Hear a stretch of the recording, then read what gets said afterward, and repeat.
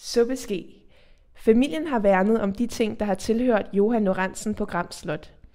Han var godsinspektør på det sønderjyske slot, en herre med en vis magt. Greven boede langt væk på sit gods på Sjælland, men Lorentzen boede i slottets østfløj med sin hustru Helena. De to blev gift i 1791. Suppeskeen er nok en bryllupsgave. Den bærer årstallet og de nygiftes initialer. Suppeskeen er i sølv, ligesom mange andre af de ting, som Johan og Helene Lorentzen ejede. Lorentzen bar ligefrem en ring af guld, men var vel grevens stedfortræder.